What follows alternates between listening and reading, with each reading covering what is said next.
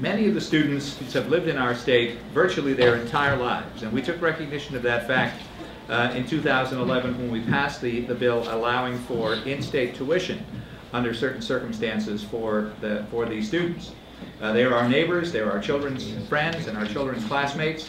They are also a significant part of Connecticut's future because we know that in the future we cannot have too many educated, hardworking, gifted, well-motivated people working in our state. That is our future. That is the need for our future workforce, so that these young people want to be part of that workforce. They want to have the credentials to succeed in our society, and that is something that we need to try to help them secure because they are, in fact, children of Connecticut. So students who attain degrees from public universities and colleges in Connecticut are more likely to build careers here in Connecticut and become part of the permanent fabric of our state. That has been our great tradition to welcome immigrants, to try to allow people to take advantage of their own talents, their own abilities, their own drive, their own initiative, and that's what we're hoping to do here. I cannot receive the financial aid because I'm being barred from continuing to a higher education.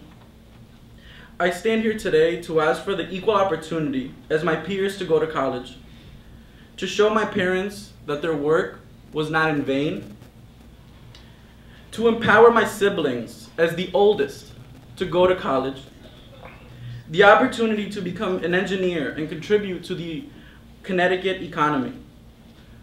I ask to be allowed to afford to dream.